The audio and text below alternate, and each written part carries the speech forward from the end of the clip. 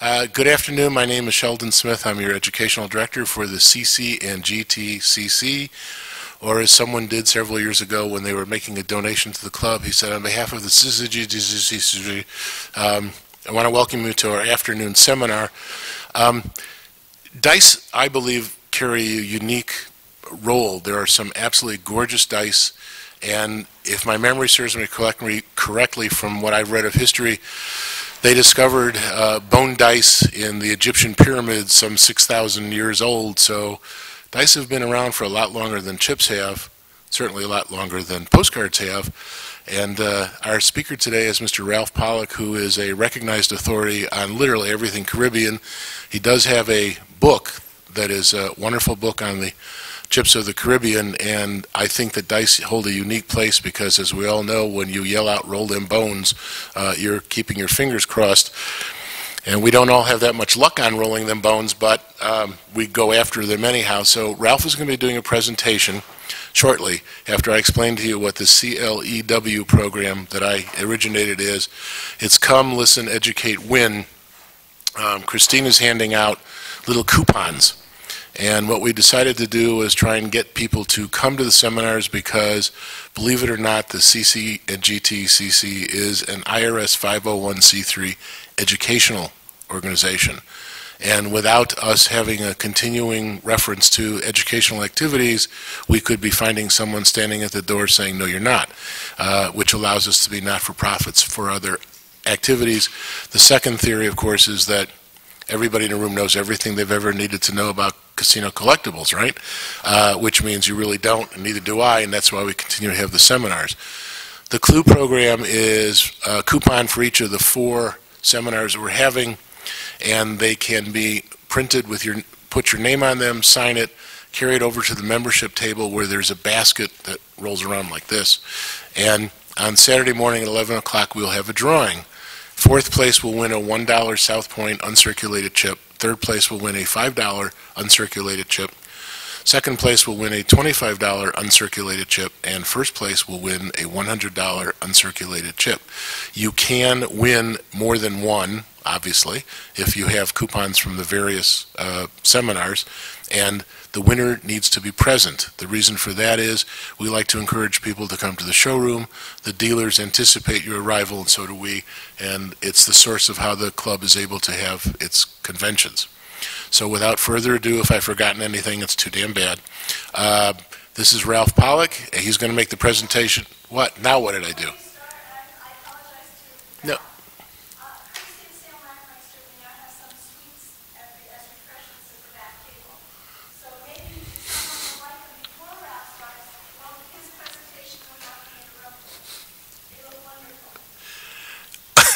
I'm close to speechless, folks.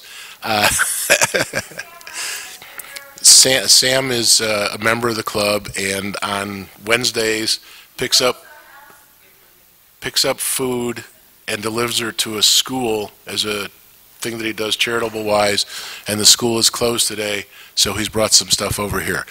Now, with permission of my wife, I will turn this over to Ralph. Ralph?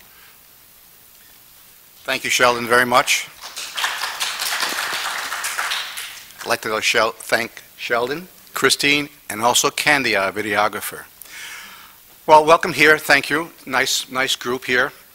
There's a lot of ground to cover. We ain't got the time for it. But I'll try to make some highlights, and also no questions until 30 minutes from now. Then we'll entertain questions. Right, Shelley? Thank you.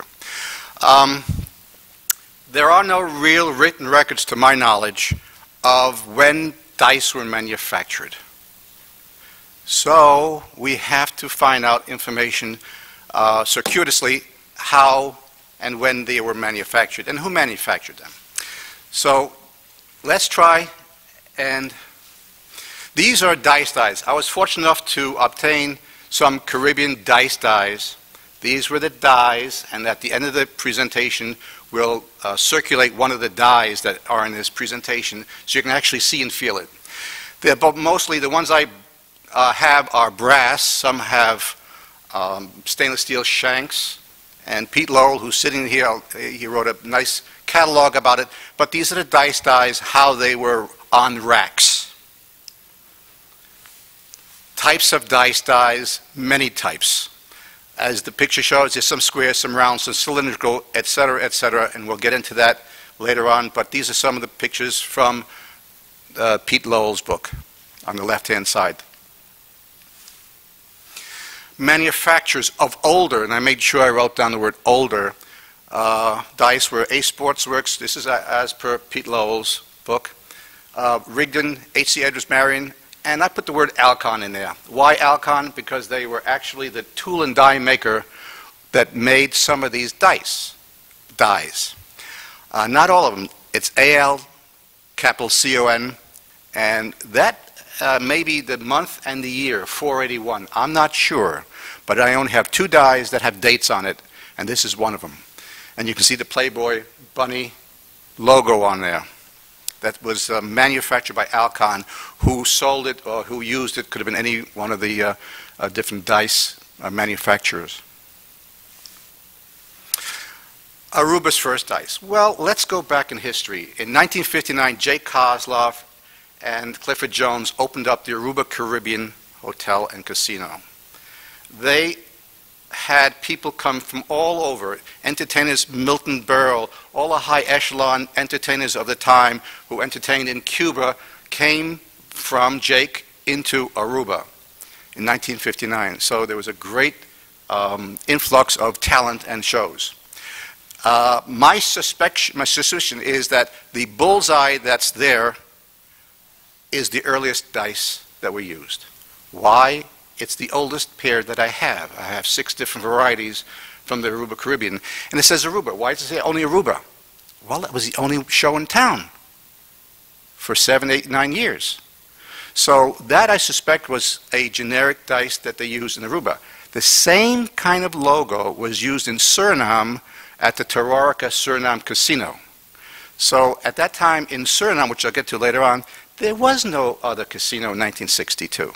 So they used a generic one, which was their own. There was no competition, so you couldn't get it from one casino to another. There were no competitions.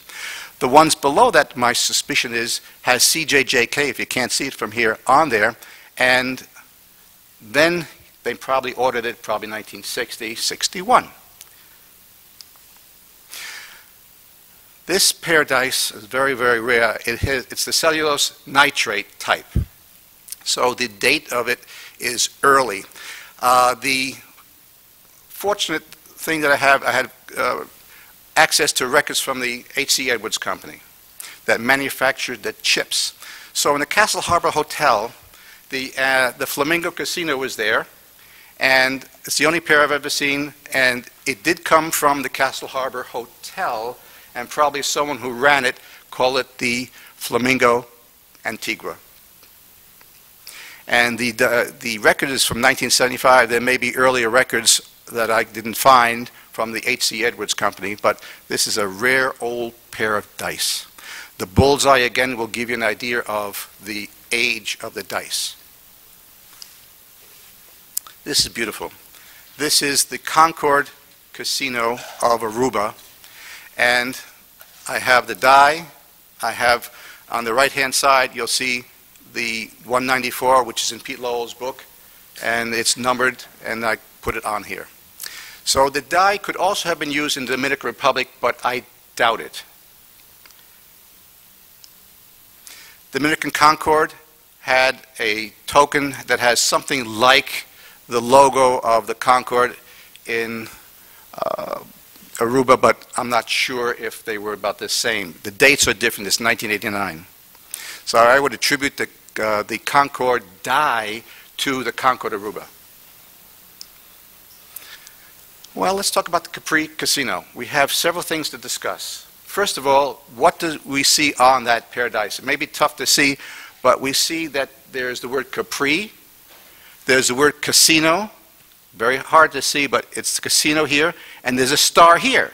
Well, in order to make one pair of dice, or one dice, you have to use 3 different dies, 3 different colors, 3 different times.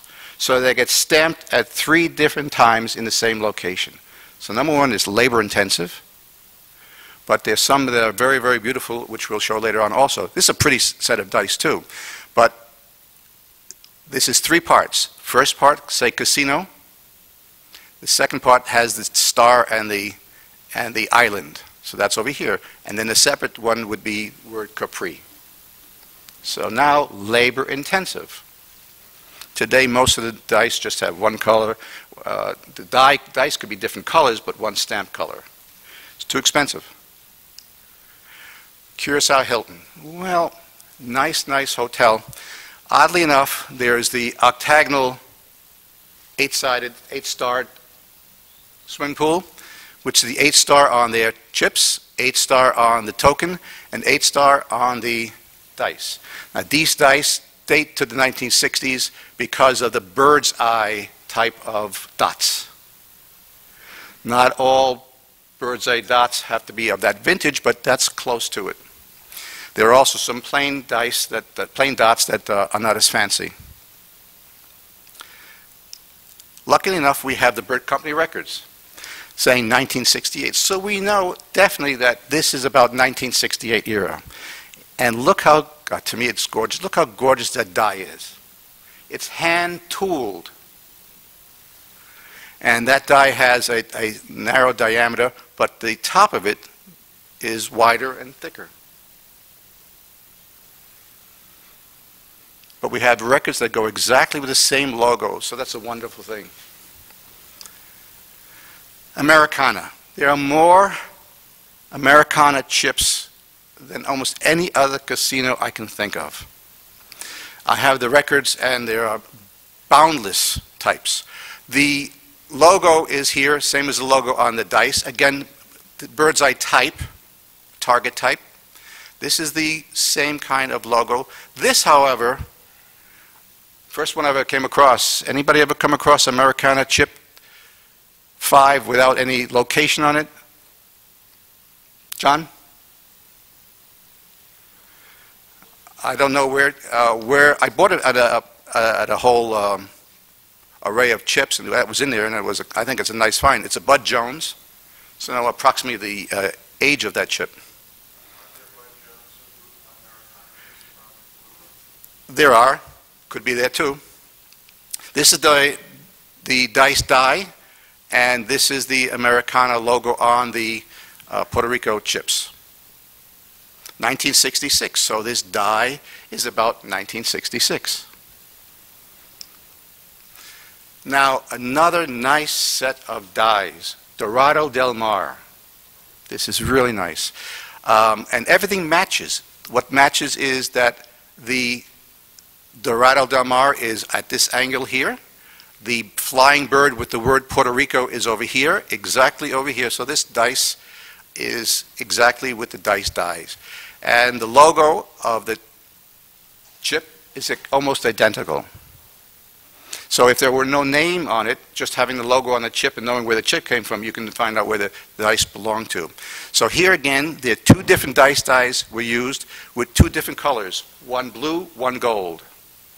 And it's a nice pair of dice. And the Bird Company records show 1973. So we've got a pretty good idea when this dice die was used.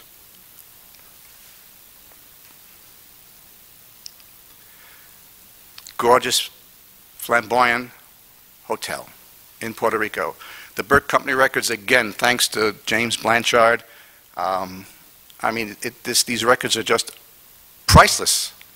The flamboyant 009, as per Pete Lowell's thing, this is the dice die, and it fits exactly to this, and this is the logo of the chip. One of my favorites. Well, two reasons one of my favorites. Clifford Jones and Jay Kozlov, who I followed literally all over the world except to Casino Colon in South America. But I followed every single place that they were there, I went to, and followed them all over the place. The two dies, one saying Little Bay, if you can't see in the back, Little Bay Hotel, Beach Hotel. Same thing as the logo here. Again, the bird's eye kind of dice dots. And these are the two dies that belong to these two dice. Oddly enough, different CJJKs are on dice, but this is the same. This is the other reverse side, the 2 side and the 6 side of the same pair of dice. And according to Pete Lowell, it's 195 and 284, so the pair matches up nicely. 1966. I get excited when I see these. I don't know if I'm the only one, but I think it's a wonderful thing, a wonderful piece of history and memorabilia that we have that has not been thrown away or discarded. Hotel La Concha. Well, we know in Puerto Rico, and this is the only dice die I have that has an actual screw retained to it. So you can unscrew it and use the shank again. Oh, I don't know why they did it that way, but it's the only one that has a screw retained shank. And from the Burt Company records, it's October 28, 1968. So it's about the 1960s that this dice die was used.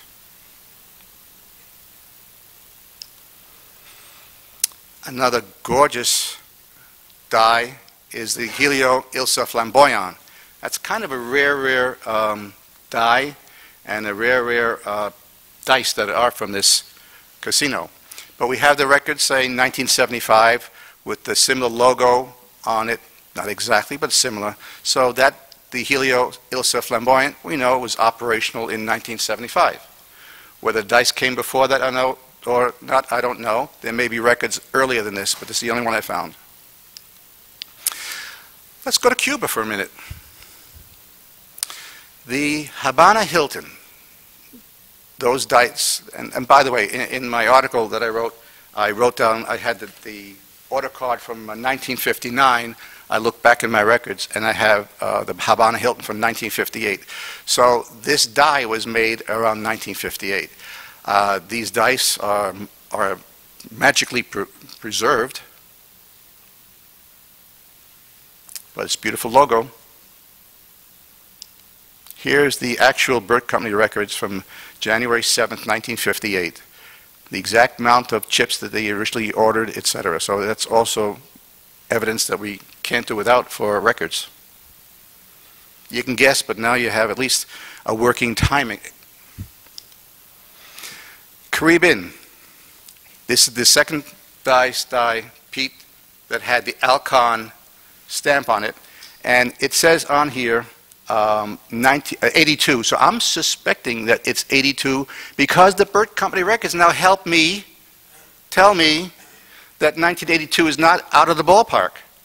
So Alcon, of all the two dies that I have, had their name on it. Other companies didn't put it on there, but the manufacturer of the dice die must have put the 1982. I would have thought it could be lot number 82, whatever have you. But since the record showed 1983, I'm putting the two together, and the Caribbean dice die is not about 1982. Here is the chip, actually, the HE chip, and the order card from the Burt Company, 1985. The nice thing about these order cards tells you the quantity of the chips, the mold chips, the manufacturer was the Burt Company, but who they sold to, Ewing, etc. H.C. Edwards, Mason Company, Dorado Beach. Well, now we know about the Dorado Beach. We know the date of the Dorado Beach because of the Burt Company. The logo of the dice is similar to the logo of the chip. But now I know approximately it was 1980 that that dice die was made. So the dice were made around 1980. Could have been half a year earlier, half a year later. Now, the Dorado Beach and the Suramar Beach had the same order of chips at the same time from the Burt Company.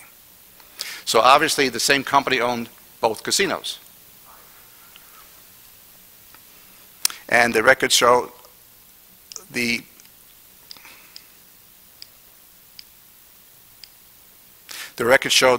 actual timing on here. It's too small to see, but here it says the Suramar and then the Dorado Beach.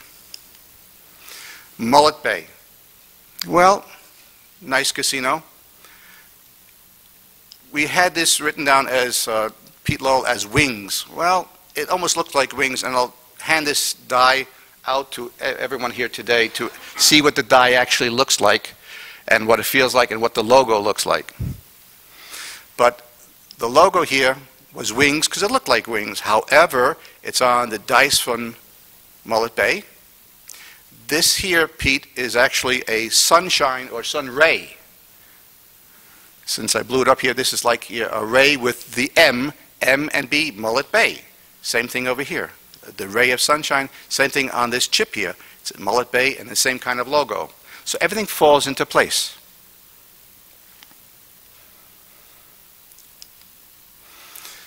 St. Martin Isle, great, great casino. It's still the only continuously running casino in the island of St. Martin. And it turned many ownerships over the years, but this is 1968 from the Burt Company records. But the Isle Hotel opened up around that a little earlier, and this is the exact dice die of this dice. Now, the Isle had many, many, many kinds of dice. I have 5 different varieties of Isle Hotel dice. Why? Different dice, probably changing it because maybe someone was cheating or duplicating them, or different owners, or different managers, etc. Or they just needed to reorder and they ordered differently. This is another dice from the St. Martin Isle Hotel, and from the Burt Company records. It's 1968, and this is just a book of matches. Book of matches here with the logo and the same logo on the dice. This came after 1968. Their first chips were of the Horsehead Wright chips. The second set of chips, about 3 years later, was the Nevada Infused Dice Mold, Nevada mold chip. It's gorgeous. It's not a forgery, not a fake. It's an actual set of chips that were made by the Burt Company with the Nevada mold. And Bud Jones owned the Nevada mold at that time. Playboy Bahamas. These are all dice. They're all concave. All sides are concave. They're deteriorating. But I was lucky enough to get the Playboy Club in Bahamas.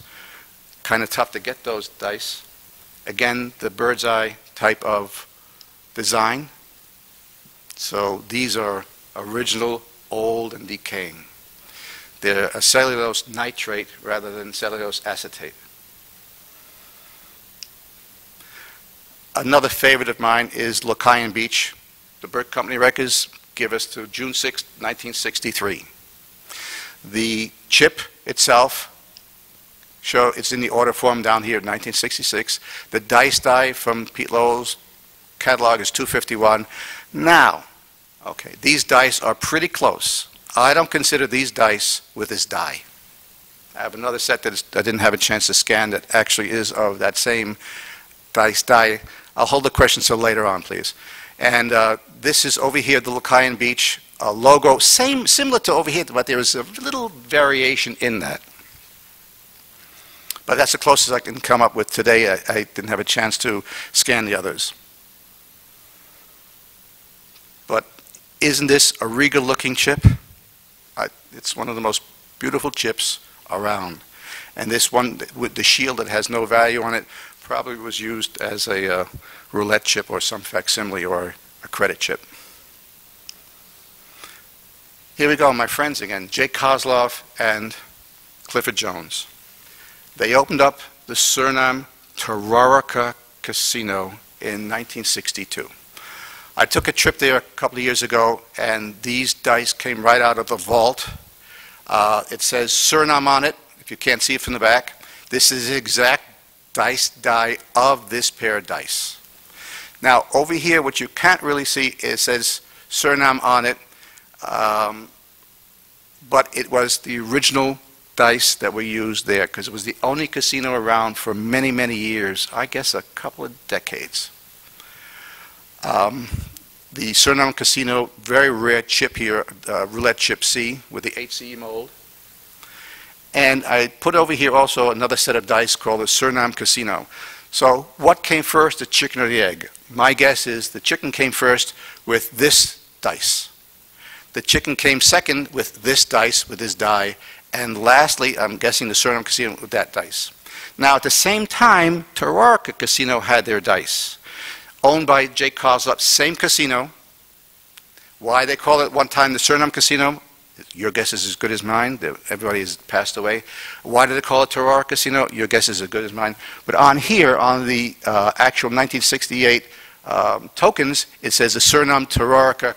So they use it interchangeably. I don't know why. Maybe they had some cheaters around and they changed it from Suriname to Terroir. Same casino, same location.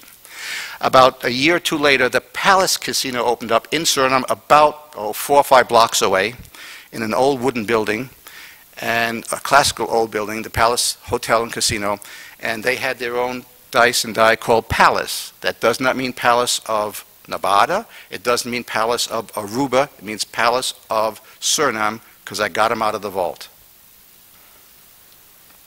So we know that 1962 is the date. So what did I do? What you can't see is the Suriname Terroir Hotel. They were doing some renovations. This was the original plaque that was there, and the Princess of Holland came over on July 10th, 1962, or 10 July 1962, to open up the Terroir Hotel and Casino. So we know exactly the dates of opening. We know when the chips were made. And by the way, I had the chips corroborated by the original dealer.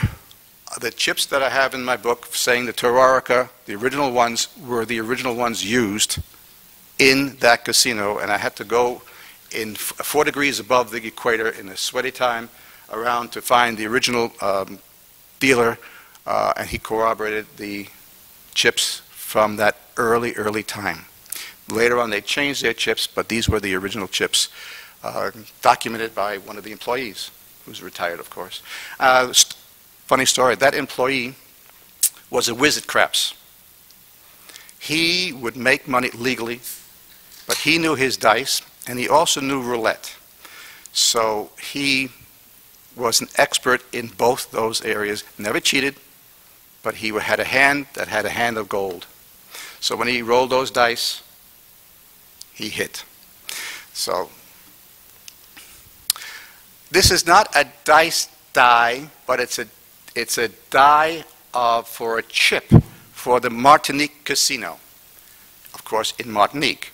Now the difference between this die for a chip, a hot stamp for a chip, and I made it in red, by the way, is because they have a different kind of machine to make the hot stamp for a chip versus a die or dice. So the difference is that's flat, and where it's held into a holder to heat up the clay is different, needs more heat than on the dice, the cellular dice. Well, I wish to thank, of course, Pete Lowell and Jim Blanchard for their help. This is Paradise Island, Bahamas. I just threw this in here. There are lots of dice from Paradise Island. The Burt Company records show it's February 6th, 1968. These dice are not from 1968, but we know from the Paradise Island Casino opened up around that time or before, so we have the date of the casino. These dice are new dice. They're not the original dice. I have a question, because we'll take questions in a few minutes. Thank you. The question here is, this is the island of Cuba. I don't know if anyone here knows, I have to do some more research, where those 3 locations are, the 3 dots. There are 2 dies that make this. 1, 2, 3 locations, the word Cuba, and the 3 locations in the island. So one owner owned 3 casinos on the island. So I can use some help, Pete Lowell can use some help as to find out which casinos they actually were. Here's my thank you again for Pete Lowell and Jim Blanchard.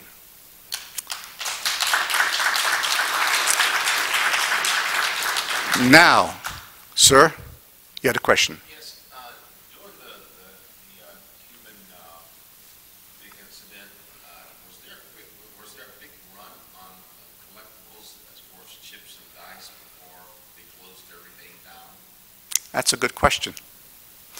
Cuba is a mystery. There are only very few people who know a lot about Cuba, And I think that answer is yet to come out. I don't know.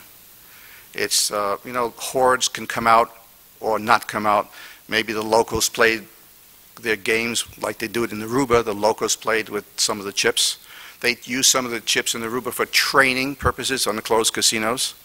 Like this last night, Mike Gahn talked about opening up a school of training dealers.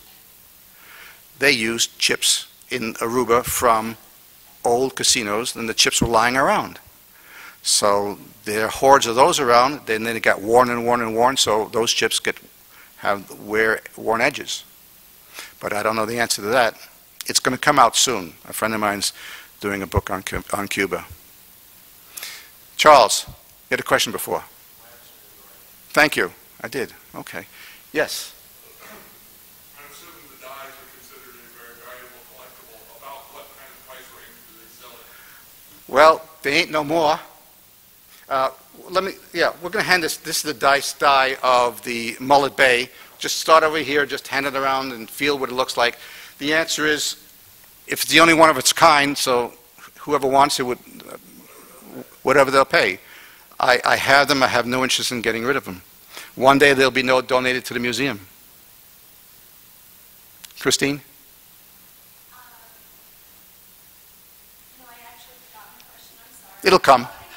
Yes, please.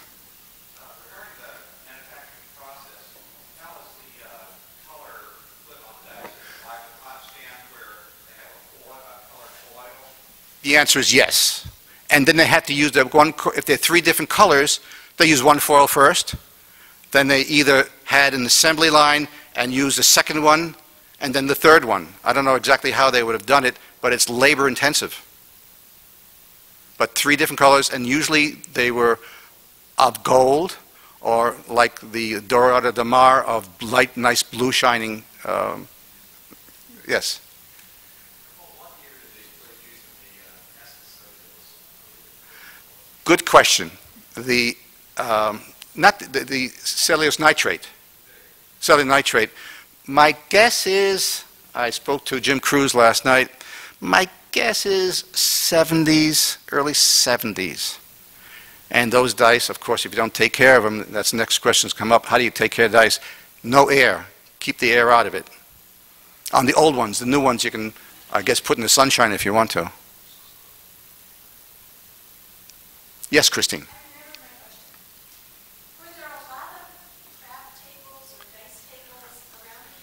Great. Thank you very much. Oh, I forgot this. My friend who passed away, Mario Vrolik, who was in Curacao, Jay Kozlov took about 8 gentlemen from Aruba and Curacao, flew them to the Midwest United States to train them how to be croupiers and dealers. Why they took them out of one place to put in the United States, I don't know. They had they had total control. There was Joe Romero, Mario Vrolek, Eddie Nicholas, all these old timers. They're all Eddie Nicholas. Most of them passed away because it goes into the 60s. Mario told me in St. Martin, the casino was no more than from the wall to here, one blackjack table, one craps table, to answer your question. So there weren't a lot of dice up there? In the early times, no. They would have, the casinos were very small. And in Antigua, very small. In Antigua, in the article, Mamora Bay, Mary Vrolik opened up Mamora Bay with Jay Kozlov. And it was called the Mamora Bay Casino. Then it changed its name after that in 1965 to Mamora Beach. So the dice on the book shows Mamora Beach, plus they have the chip also Mamora Beach. Again, small, literally room. It wasn't a big demand, but they want to have presence in there. So Antigua, a small place. Mamora Bay was the first one. So not many. I wouldn't have known it if he would have told me. But some books also allude to Mamora Bay, because Mamora Beach Hotel is on Mamora Bay. Yes. You know, throughout your lecture, you were identifying chips and dice as very beautiful. Now, in dice collecting, is that one's own personal opinion that they would collect dice because they look pretty? I would. And what about the different colors of dice? How does that affect Well, if you want to, in the olden days, it was basically red.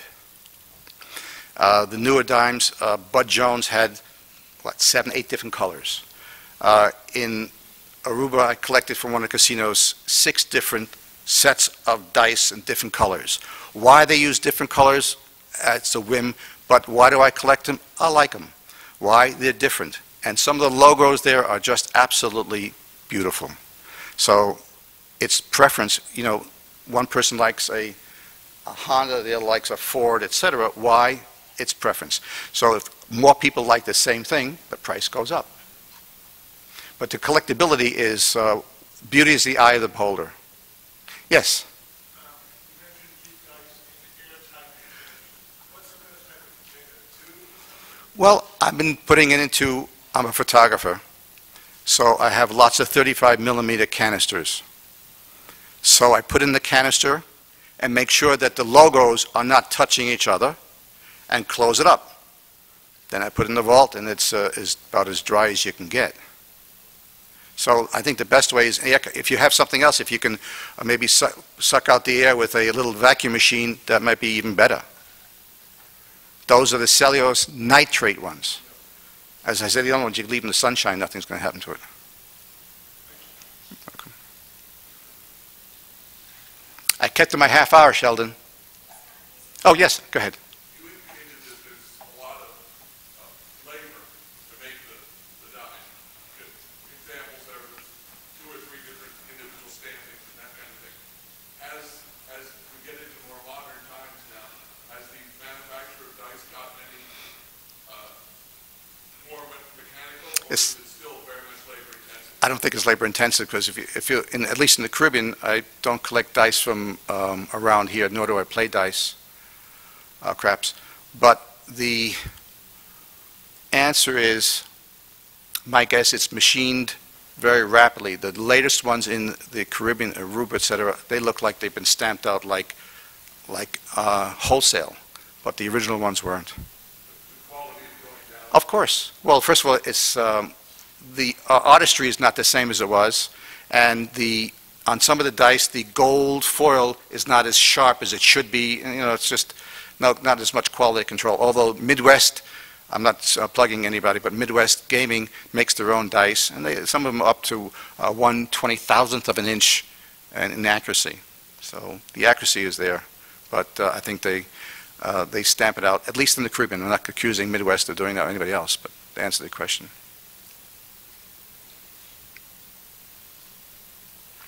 Well, thank you very much. Yes, Charles. I noticed a number of things that would be of interest on the Caribbean website. Is it possible to get some scans? Some stamps? Scans. Scans. I can send you some scans. Be happy to. Thank you very much.